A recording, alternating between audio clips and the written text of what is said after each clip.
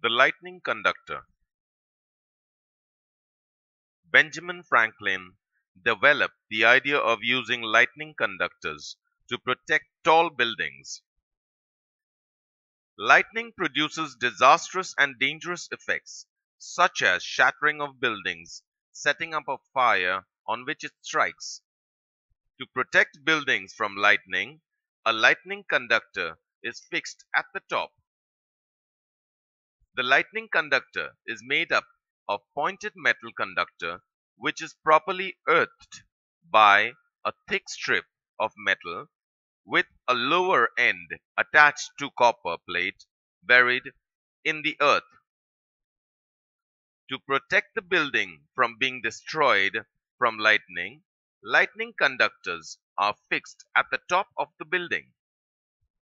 When lightning strikes, it flows harmlessly through the metal rod of lightning conductor and passes on to the earth.